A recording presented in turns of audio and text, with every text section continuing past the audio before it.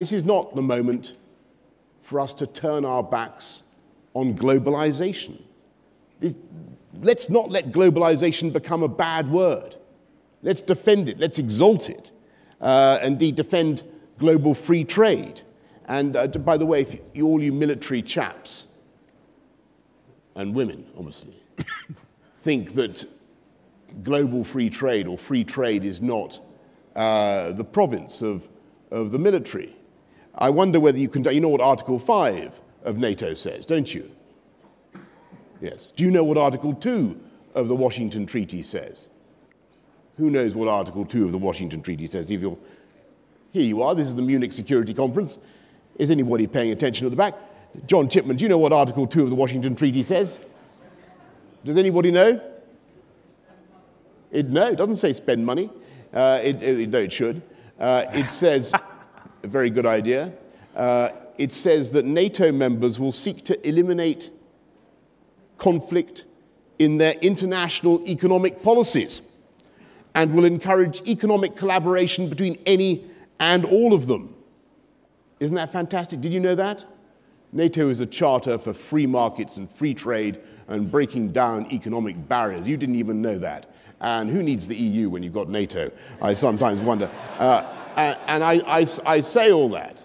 I say all that when I say all that. I say all that, of course, because it is free trade that has driven our global prosperity. And finally, stick up for our common defence. Stick up for NATO. Stick up for global free trade. And then we've got to stick up for our values, our Western values, which are obviously not geographically located in the West, but which are universal, as Senator McCain has rightly said. We need to stick up for the rules-based system, and we need to keep our promises when we make promises. And when people cross red lines and use chemical weapons against their own populations, then they should face a price. And we should exact that price. And if one power annexes the territory of another in breach of the UN Charter and the Helsinki Final Act, then we must remain absolutely robust in imposing the sanctions that are demanded by that kind of aggression. Because in the end, it is the certainty and the stability of the rules-based international order of the last 70 years that has created unparalleled, that has been the foundation, the bedrock for unparalleled economic growth. Because it's the rule of law that guarantees fairness between people and companies and countries.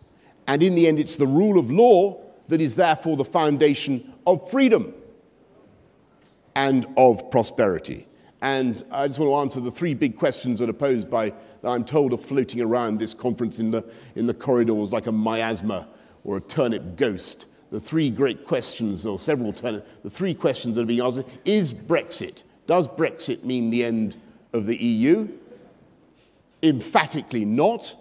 Emphatically not. We may be leaving the EU, but we're not leaving Europe. We will remain supportive of our friends and partners in the EU, as I've said to them many, many times, in a metaphor that I think I nicked from Winston Churchill. We will be outside the main body of the cathedral, but we will be there like a flying buttress.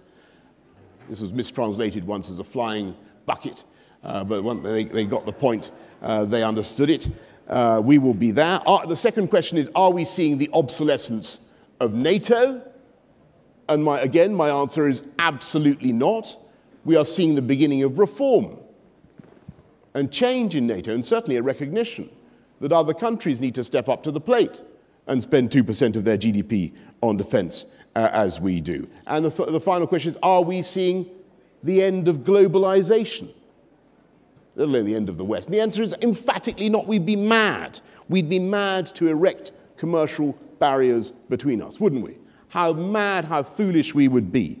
And I just want you to know that there is at least one country represented here today that will shortly, as a result of a decision we've recently made, be liberated to do free trade deals once again after 44 years with any and all comers around the room. And you know where to find us. Thank you, Boris. Where are we going to be? We're going to be in Europe. geographically, culturally, intellectually, spiritually, and in every other important respect. So thank you very much. Thank you.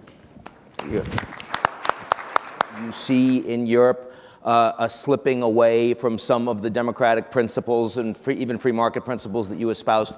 I wonder... Where are you seeing that? Well, I mean, I'm thinking, for example, in Turkey with, again, candidate member, but is less like your vision of Europe today than it was 5 years ago.